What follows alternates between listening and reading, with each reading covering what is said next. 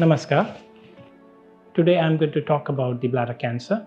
Bladder cancer is the cancer of urinary bladder, and it is seen in around 1 out of 28 men and 1 out of 90 women in their whole lifetime.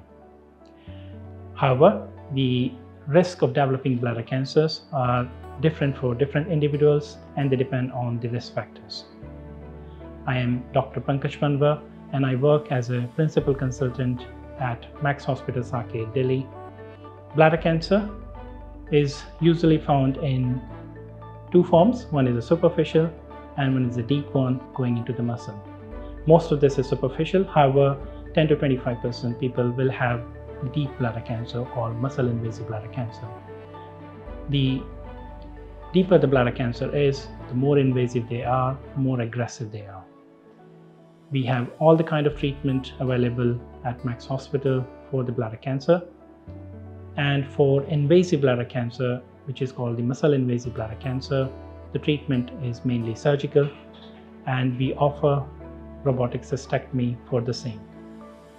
Now, robotic surgery helps a lot in terms of patient recovery, reducing the blood loss during the surgery, smaller incision, less pain, and quicker discharge from the hospital.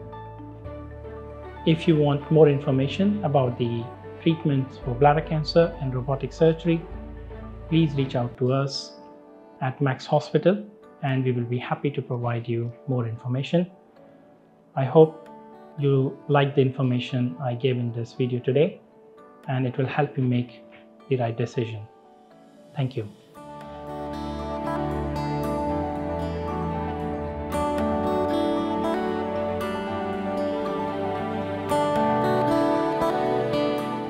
Subscribe to our YouTube channel and press the bell icon to get the latest healthcare updates.